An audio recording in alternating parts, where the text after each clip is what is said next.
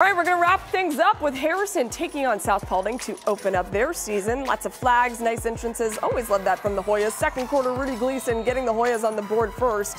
That is 3-0 Harrison. Then still in the second quarter, Braylon Ford, short toss to Xavier Hill. He cuts to the outside. This dude is just scampering into the end zone. 10-0 Harrison. Late in the second quarter, Gleason adds to the Hoyas lead with another field goal. Kicks are everywhere. 13-0 Harrison.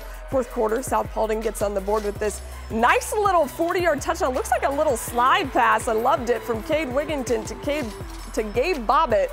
That's not enough. Harrison wins this one 16-6, your final.